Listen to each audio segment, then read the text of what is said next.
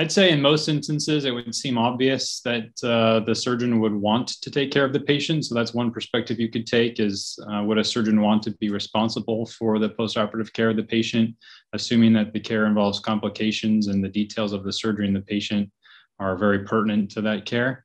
And then the other perspective you should take is the perspective of the patient.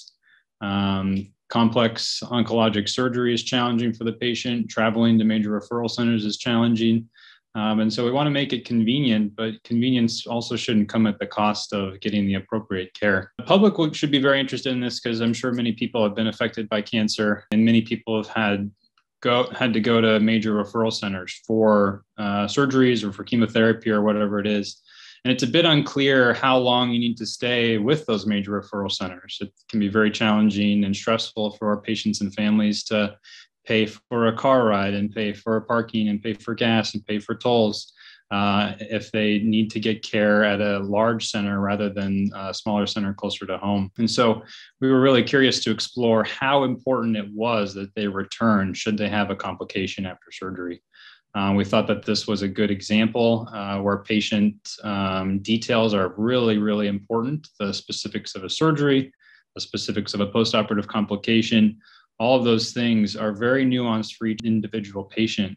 And so this was a really good patient population to study this question. Readmissions are very complex, and we've only confirmed that. It's very, very hard to model. I do think what we didn't know before, and just taking a step back, there's a large body of literature. A lot of colleagues in this space have published that we know that patients, when they go to a different hospital after their surgery, so they get surgery at hospital A and they get readmitted to hospital B, we know that those patients have poor outcomes. They have a higher chance of postoperative mortality if they get readmitted to a different hospital.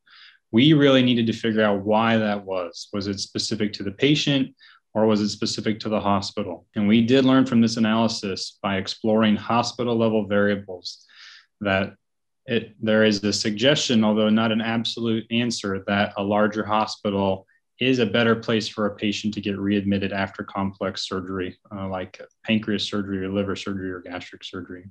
We believe that's probably because of increased resources. There's physicians who are used to caring for those patients. There's ICU beds. There's emergency room access that's higher acuity.